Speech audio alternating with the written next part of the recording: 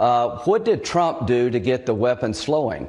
He created a loan system. They're sitting on $10 to $12 trillion of critical minerals in Ukraine. They could be the richest country in all of Europe. I don't want to give that money and those assets to Putin to share with China. If we help Ukraine now, they can become the best business partner we ever dreamed of. That $10 to $12 trillion of critical mineral assets could be used by Ukraine and the West, not given to Putin and China. This is a very big deal. How Ukraine ends. Let's help them win a war we can't afford to lose. Let's find a solution to this war. But they're sitting on a gold mine. To give Putin $10 or $12 trillion of critical minerals that he will share with China is ridiculous.